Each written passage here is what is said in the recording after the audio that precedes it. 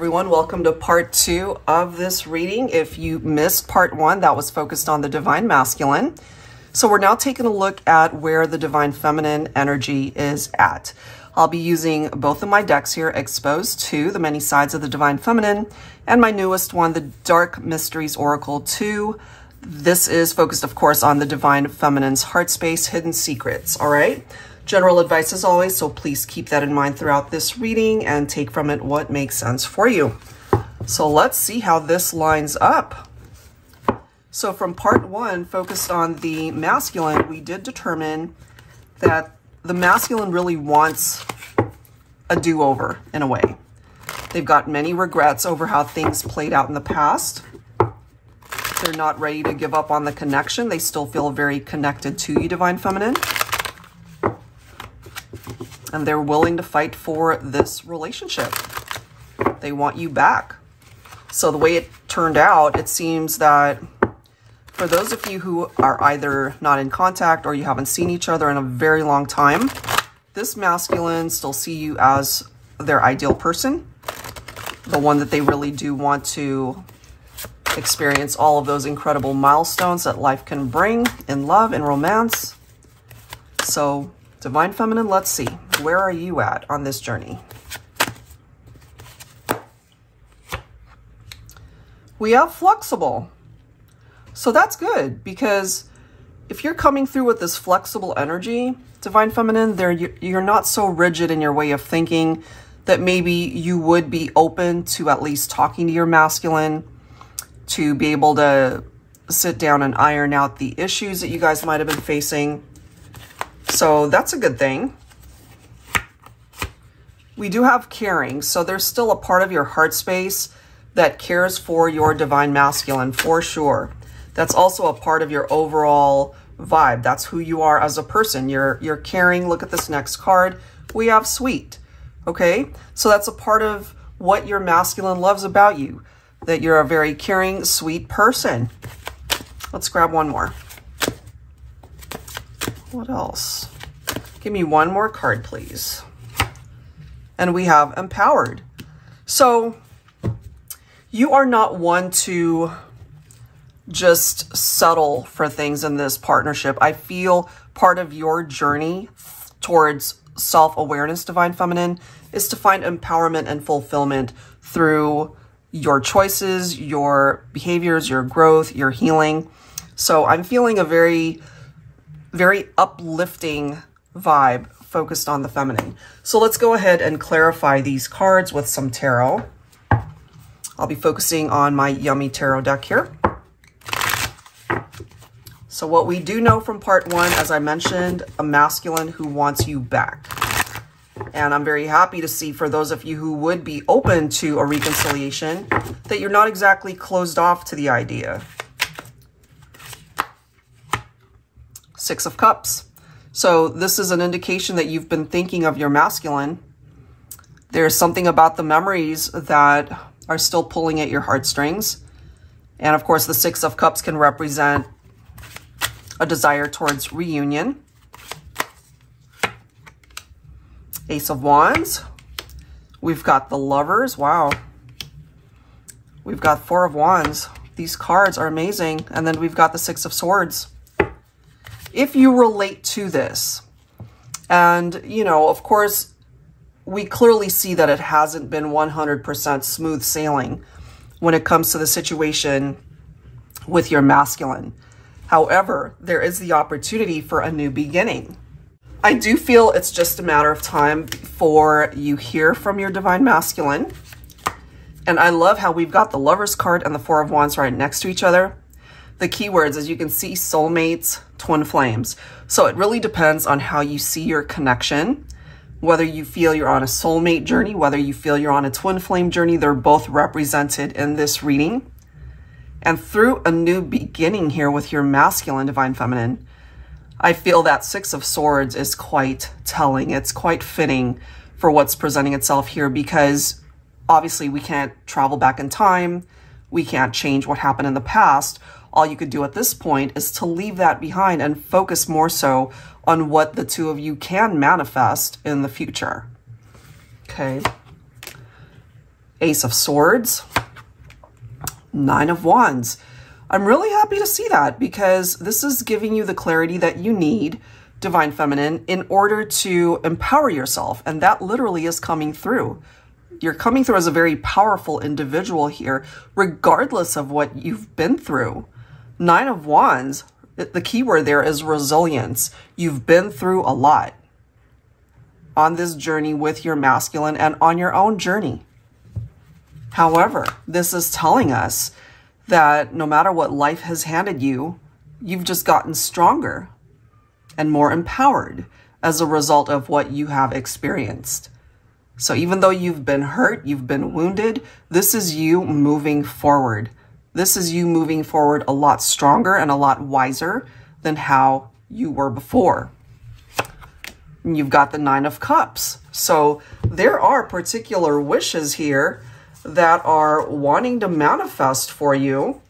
And remember, through the part 1 reading for the masculine, there was the Magician that presented itself. And of course, the Magician is there to help manifest something in the 3D world especially. And we also ended up getting the 9 of Cups for the Divine Masculine reading.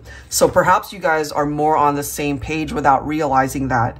But the opportunity to manifest this wish in the 3D, it certainly is presenting itself here. And it makes it a lot easier to do that because I feel if you resonate with this portion of the reading, that you and your masculine are actually on that same level. You guys are on the same page. And that certainly helps if the desire is to come back together. Okay, so let's go ahead and grab some words here. Let's see what the feminine needs to express through this reading. So I'll be pulling from my Dark Mysteries Oracle 2. This one's focused on the feminine. Angels and spirit guides, please. For the collective, representing the divine feminine energy for this reading. Look at this, okay? I had to love myself enough to walk away from you. And that's a part of that empowerment that we saw. You had to find this in order to put yourself first, especially if your masculine didn't see you as a priority, if obviously they didn't treat you right, something clearly happened, okay? So I'm really happy to see that. We see the empowered reference, and I really feel it is picking up off of that same energy right there. Next card, I love you too. So I'm not surprised to see that. I feel that my feminines, you still have so much love in your heart space for your masculine. Look at this. I won't be taken advantage of anymore. It goes back to that empowerment. It goes back to you being a lot more stronger, wiser, and more powerful.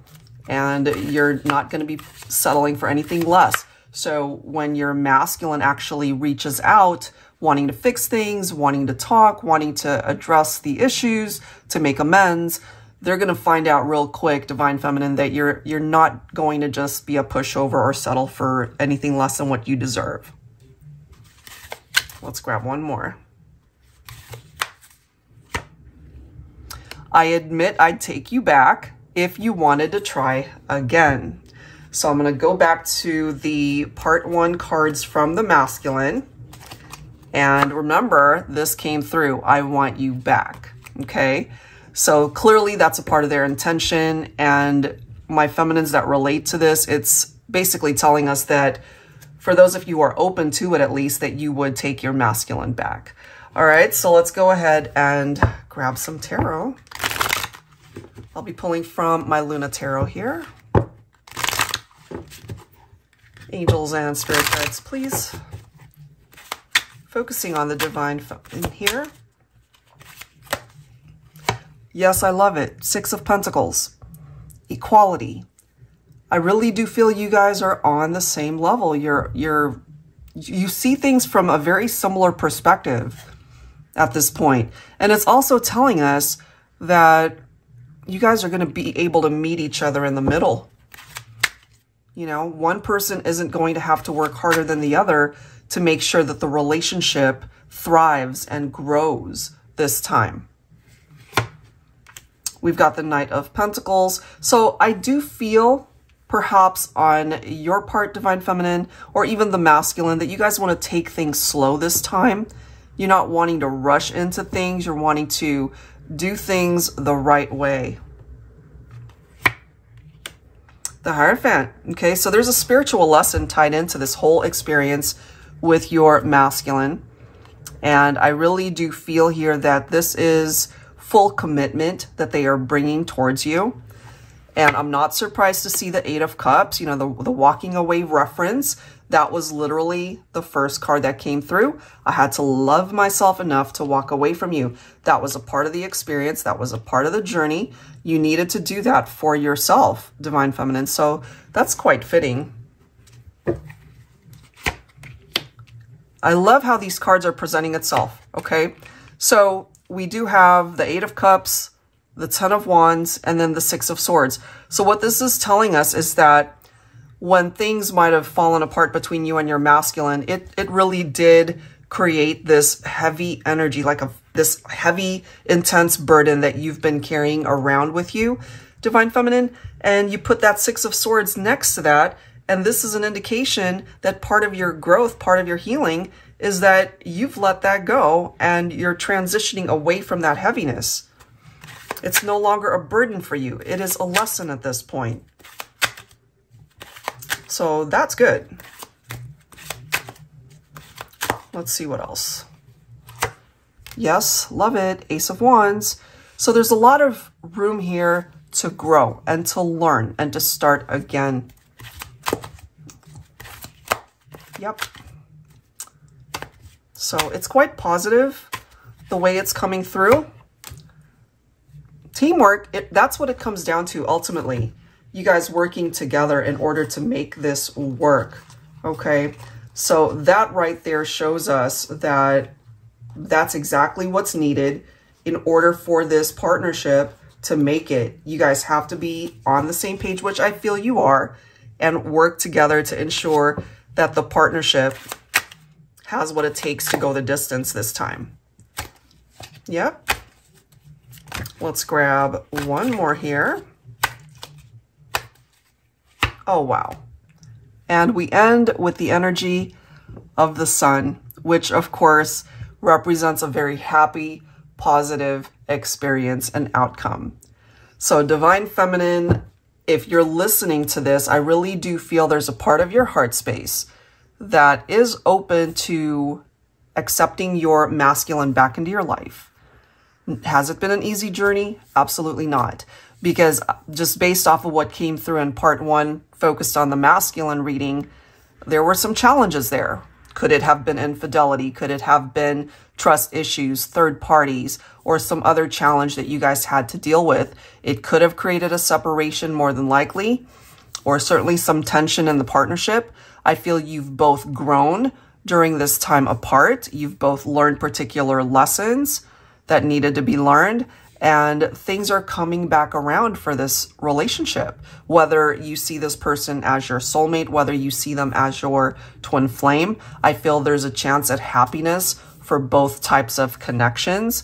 And what better way to end this reading than with the energy of the Sun? It is joy.